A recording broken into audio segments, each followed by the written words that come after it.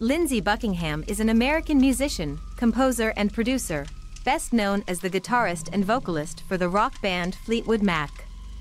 His contributions to the music industry are immense, both within the band and in his solo career. Let me tell you more about his life, music making and influence on the music scene. Early years and the beginning of his career. Lindsey Buckingham was born on October 3, 1949 in Palo Alto, California. His musical abilities were evident in his early childhood. He began playing guitar at a young age and showed an interest in rock and roll and folk. In the 1960s, he became active in the local music scene, where he established himself as a talented guitarist and songwriter. Fleetwood Mac, however, Buckingham gained real fame in 1975 when he was invited to join Fleetwood Mac.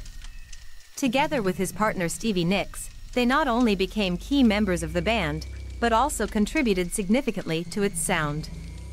Albums recorded with this lineup, such as Rumors, 1977, and Tusk, 1979, became worldwide hits and defined the sound of the era. Lindsey Buckingham made invaluable contributions to the compositional and arranging side of the band. His guitar riffs and vocal style became an integral part of Fleetwood Mac's sound, making them one of the most influential bands of the 1970s. Solo career. In addition to his work with Fleetwood Mac, Lindsey Buckingham also developed a solo career. In 1981, he released his first solo album, Law and Order, which received positive reviews and showcased his diversity as a musician and songwriter.